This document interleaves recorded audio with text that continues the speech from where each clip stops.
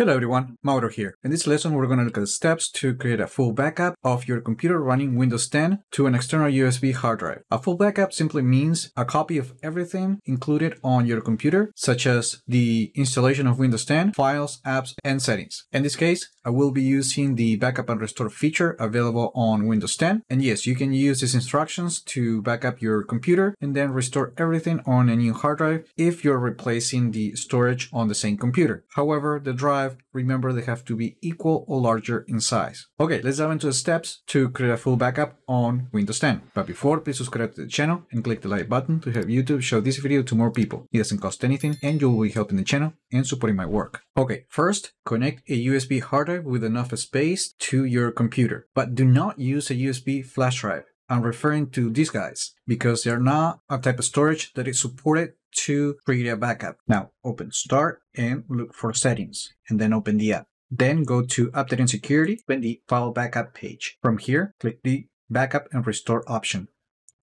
And from here, click the Create a System Image option.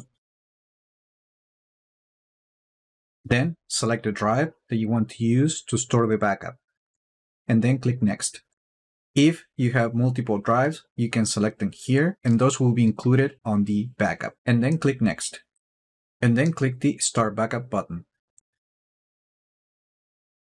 Now, the backup process is going to take over and it will create a snapshot of everything on the computer. And from that snapshot, it's going to create a backup. You can continue working on Windows, but I do not recommend to create files or make system changes because anything that you do while the backup is being created will not be included on the actual system image. Now, after the full backup has been created, you'll be prompted to create a system repair disk, but you can actually skip this option because you can use the Windows recovery environment to restore the backup, or you can also use a USB bootable media that you usually use to install Windows 10 to actually access the tool and restore the backup. So here we're going to click the No button and then just close the application. Now, if you want to restore your computer from backup, do this. Open Start and look for Settings.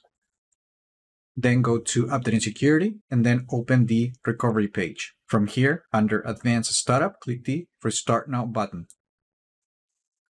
Then click on Troubleshoot, Advanced Options, and then click on System Image Recovery.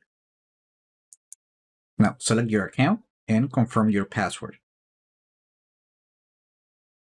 Now, as long as you have the USB hard drive with the backup connected to your computer, the system is going to recognize it and it's going to pull the most recent backup that it can use to restore your computer. If you want to select a different image, make sure to select that option and continue with the wizard by clicking Next. Usually, because the latest is going to be selected, we just need to use this option and then click Next.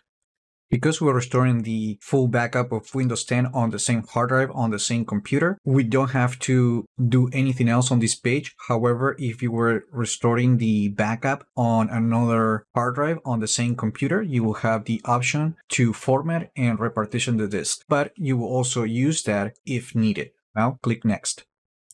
Finally, you just need to click the Finish button for the recovery process to start. And then the computer will restart and will boot straight into Windows 10. I don't have to restore the backup on this computer, so I'm going to click Cancel and I'm going to exit from the Windows recovery environment. Now, if for some reason you can access the Windows recovery environment from the Windows 10 desktop, you can actually create a bootable media for Windows 10, and then you can use that to start your computer into the Windows setup. From here, you can click the Next button, and then you will notice that we have the Repair Your Computer option. And if you click that, that will open the Windows recovery environment, but using the files from the bootable media. And then similar to the steps that I showed you earlier, we need just to go to the Troubleshoot page, and from here, we can launch the System Image Recovery wizard.